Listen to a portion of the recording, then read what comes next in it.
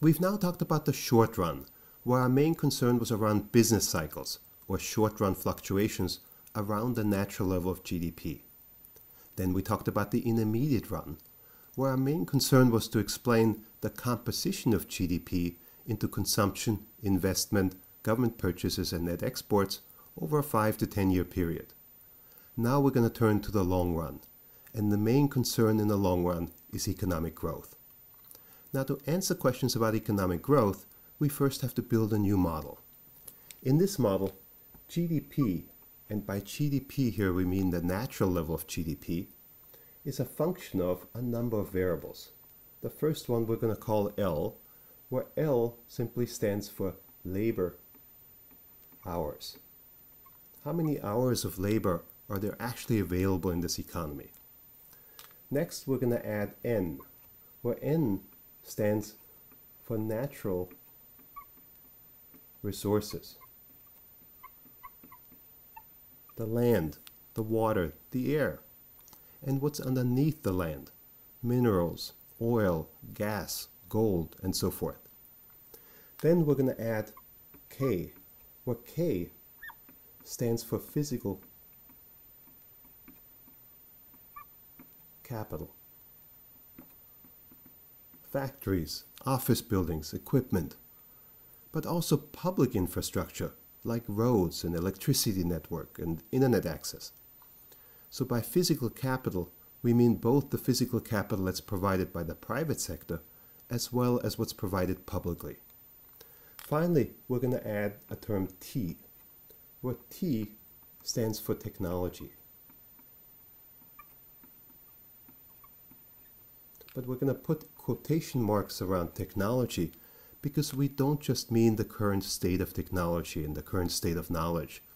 We also mean how well people can use that technology. What kind of skills do they have to use the technology? And so we're going to say that that's including what we've been calling human skills or human capital. Now we have this function, and if we wanted to graph that function, we would have to do so in 5 dimensions. We'd need a dimension for y, one for L, one for n, one for k, and one for t. And of course we can't graph in 5 dimensions. So to make progress, we're going to have to hold some things fixed. So we're going to hold labor fixed and assume that the population is constant. Then we're going to hold natural resources fixed and assume that those just are what they are. And finally, we're going to hold technology fixed and assume that it is what it is, including the human capital. Now we have a function that's just a function of one variable, just physical capital. We can graph that function. So we can put capital on one axis and y, GDP, on the other axis. Now we're going to end up measuring a number of things on the vertical axis, and they're all going to be denominated in dollars. But one of those is the natural level of GDP. So what's the relationship between the level of capital and the natural level of GDP if we hold labor, natural resources, and technology fixed? Well, this takes us back to the beginning of the course, where we talked about the law of diminishing marginal product. The law of diminishing marginal product says that if we add additional increments of an input, like capital, and we hold everything else fixed, then those additional increments of capital will yield less and less additional output. So initially, as we start putting capital into this economy, we're going to get a big increase in GDP. But as we add more and more capital, the additional increments to GDP are going to get smaller and smaller.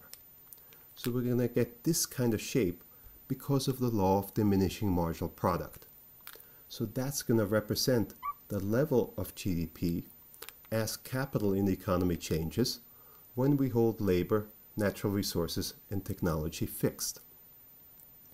Next, we're going to think about investment, and we're going to make an assumption. We're going to assume that investment as a share of GDP is constant. Suppose it's like 20%. Well, that means that as GDP goes up, investment goes up. But investment is always 20% of GDP. So to draw the investment relationship, we simply have to take this original relationship for GDP and take 20% of it at every point. So we're going to get the same shape. It's just going to lie lower in the graph. So we're going to get some relationship for investment that looks like this. Finally, we're going to think about one more line. Capital has the feature that it depreciates over time. It deteriorates over time as we use it. That's true for factories, for equipment, for office space, for roads, for electricity networks, for all forms of physical capital. So we're going to assume that physical capital depreciates at a constant rate, and all types of physical capital depreciate at that same rate. Well, that means that just to keep capital at its current level, we have to engage in a certain amount of investment to replenish that capital that's been depreciating. So as capital increases, we have to spend more and more just to keep that level of capital constant. If capital depreciates at a constant rate, we're going to get a linear relationship for the amount of capital that's necessary just to keep the capital stock constant. So we're going to get some relationship like this. Perhaps we have to spend 5% of whatever capital we have every year just to keep that capital going. We're going to call that our depreciation investment line. So again, all that line tells us is that if we have this level of capital, we have to spend this much just to keep that level of capital going. Of course, if we don't have any capital, we don't have to spend anything to keep the capital going because we don't have any. But the more capital we have, the more we have to spend just to keep that capital going. So now we're going to add that line to this picture. If we add that line to that picture, we're going to get something like this. So that's our depreciation investment line. Now we have two lines that intersect, or two curves that intersect. And we know in economics there tends to be something special about that intersection. So let's think about that intersection and the level of capital that we have at that intersection. Suppose the level of capital in the economy was below that. Suppose it was somewhere here. Well, in that case, the amount that we would have to spend to keep that level of capital going is less than the amount we're actually investing. So we're investing more than we need to in order to just keep the capital constant, which means capital is going to increase. So if we are below this intersection point, capital is going to increase because we're investing more than we need to just keep it constant. But now suppose that capital was over here. Now we're investing less than what we would need to in order to keep the capital stock at its current level. If we're investing less than what we need to keep the capital stock at its current level, that means capital is going to depreciate. Capital is going to decrease. That means that in the steady state, as we call it, the amount of capital that is going to be in this economy, we're going to put a star on this for the steady state level of capital, will be at that intersection.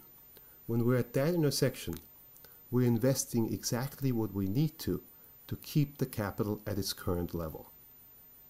At that level of capital, we can then go up to the Y line to read off how much GDP we're actually going to have.